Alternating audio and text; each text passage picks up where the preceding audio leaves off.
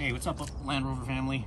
We're out here on a Sunday again, and today we're actually going to be talking about your fender flares and why they're always going to be problematic, and see if we can fix some of the issues that most people are having with them. Usually the ones that are wheeling them pretty hard. I love the detailing of these things. I love what it does to the look of the Land Rover. I remember the first time I owned a 91 4Runner, and unfortunately at that time they didn't have the fender flares, but by the time they got to the third generation, I know they started adding the fender flares, and it just completely changed the look of them, and it was really cool. So this is one of the things that really attracts me to the Land Rovers, is that they have them already installed from the factory and it's not an option. So it is, again, one of those things that just really adds to the detailing and the look of this thing, especially when you fill out the wheel wells with bigger tires. So we all know that when you start wheeling really hard, is that as soon as you hit these things, they start to pop off from the panel clips. And the thing is, they're designed to do that. You don't want to be bending panels if these were actually solidly mounted or permanently mounted. I know a lot of them have problems when they use the 3M VHB tape. That is a permanent way to affix anything to a vehicle, and usually that will stay connected before it actually releases from what you have used to adhere the panel to that. So these, again, were designed to be breakaway, for lack of a better word. The problem is that the panel clips are really fragile, especially as they age. They get a little bit more brittle, and when you take these things off and put them back on, they end up just breaking, and you're gonna have to buy more panel clips. So we're gonna try to find a way that we can still have the breakaway feature. It's connected by screws in certain areas where they are permanently affixed, but even these tabs that are inside for these panel clips that are in the fender liner tend to break away, but those tabs actually bend as well. So if you do have a pretty bad rub, then you can always just bend it back and everything should be okay. So again, one of those things that if you're adding bigger tires or doing any modifications to your vehicle, you might want to address this area. I've mentioned before in a lot of my other videos, I actually take off the wheel well liner, the fender liner, just because I'm doing a lot of suspension work in the back here, constantly fixing things, and it's always a pain to navigate around that when you have to do something. You have to take off all the panel clips and pull that thing out, and it's big, it's cumbersome. I just tend not to run them at all. So this will make this model a lot easier. If you're going to be doing anything like this, you are going to have to remove the fender liner to be able to get to these panel clips. But here's just a prime example of how I can hit this thing and it'll just pop right off. And that's, you know, pretty much secured by most of the clips, but they're just old. Now, granted, these ones down in the bottom should hold everything together, and I've removed them, but even then, you know, these things are still gonna pop off, and you're gonna have to come out after hearing it and then kind of push it back in, and then these things are gonna wind up getting broken anyways. So let's see if we can find out a solution for fixing these in a slightly different manner, but still have the breakaway feature. And then I'll also show you another method that if you don't wheel as hard and you want to go for a permanent method, we have a solution for that as well. All right, so let's get to it. All right, so I actually took off everything from the fender liner and the lower panel clips that go here. There's a bunch of videos that show you how to remove these things, and basically it would be great if you had one of those mini crowbar looking panel tools that just pry up the center section and will allow you to remove that fairly simply. So again, you are going to have to remove the fender liner. You are going to have to remove your front headlight to get to the screw that holds this front unit right here, and you're going to have to do that for the rear as well to be able to remove this whole entire fender section. And then what we're going to do is, once you remove the fender liner, basically it exposes the back end of where these panel clips are located, and all you have to really do is just squeeze it Let's see, kind of hard to see.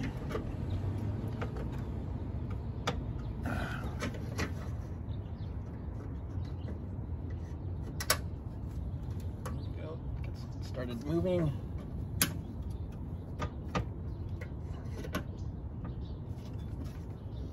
There we go. All right, so as you can see, it's just so brittle that it already broke. So you're gonna have to remove all of these. We're gonna take all of these off all the way around, and then we're gonna come up with the next solution and show you exactly what we're gonna do to make this system work a little bit better. All right, so now I'm gonna show you actually what we're gonna do to replace these things. Basically, I'll leave a link to these, and these are the items that you can get on Amazon. For those of you that are in other countries, it might be under a different listing, and also metric. So the one thing that we do have is an actual Land Rover part, but it's from a D2. And basically it is this panel clip, as you can see there. And you notice that it's got some ridges here that you can see right there, and a little opening here that you can actually slip into the fender liner. And one thing that you might want to do, I'll have these panel clips I haven't removed yet, but one thing that you might want to do is as soon as you slip that in, you might want to glue it because it might be a little bit loose. But for the purposes of just doing this, I'm just going to leave them loose right now and show you exactly how we're going to do this. The next thing is a packet of grommets. And again, these are in English, so we are going to be using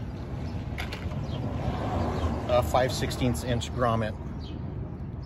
Okay, and basically what that does is as soon as you lock it in here, it's going to be fairly rigid. I'm not going to push it all the way in yet, but it's going to be fairly rigid and fairly solid, but also going to give you the breakaway action that this fender requires. All right, so let me show you how to do that. All right, so while I'm holding the camera, basically we're going to have a bunch of holes here. Now this is a guide hole that you're not going to be putting the grommet in because that's part of the fender liner guide that drops it in there. So you take your 5/16 grommet, and that's it. You're pretty much done. You got to do that all the way around. Again, another guide hole. You're going to do that all the way around, and then we're going to leave this one here open because that's where you actually screw in from the inside of the headlight cavity. So, all right, so just install them all the way around. All right, so again, since these are going to be a little bit tight fit, it's going to be a little bit of a hustle to get these things in there. So I've installed all these D2 panel clips, panel rivets, whatever they call them, and they do actually come in a pack of 40. That is enough to be able to get this job done for you. So, all right, now you're gonna have to do is just line these things up. And again, it's gonna take a little bit of hustling. All right, I think we're lined up here, and we're here, and that's it.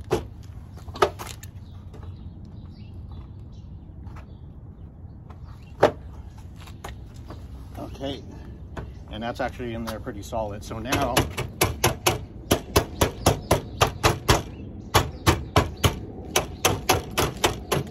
remember, this is not screwed in here. So once it gets screwed in, it's going to be a lot more solid. Even without the lower rivets, this thing is in there pretty solid. And it also is going to give you the ability to break away. You can see it'll just pull off here. Pull this off quickly. There you go.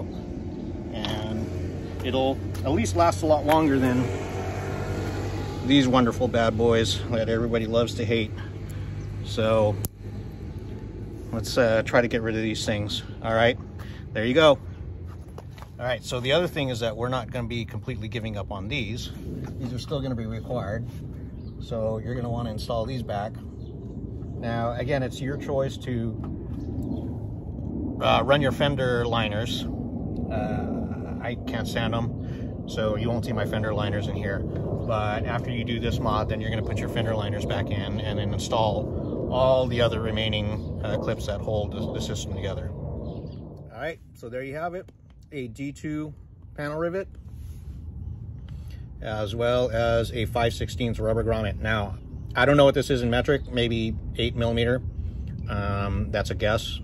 So if you do get these panel clips, you're probably going to want to test it with whatever you have available in your country and make sure that it's just a tight fit. Long term, I don't know. Again, I just was thinking about this and it came to me in a dream about a new way to fix the fender flares. So long term, hopefully it'll work. The other thing is that this is a rubber product, so it'll eventually get brittle and probably dry up and crack. Does that make that any better than the other clips? I don't know. But what you can do is you could probably just spray it down with some WD-40 or some sort of lubricant to keep it hydrated and prevent, you know, give it a little bit more time before it actually starts to break down. But again, I will obviously, the first time we take it wheeling and first time we have a wheel rub, we'll see how it holds up. It's maybe just a temporary solution, might not be a solution at all, but I'm certainly going to try it and report back and let you know how this goes. All right, thanks for watching.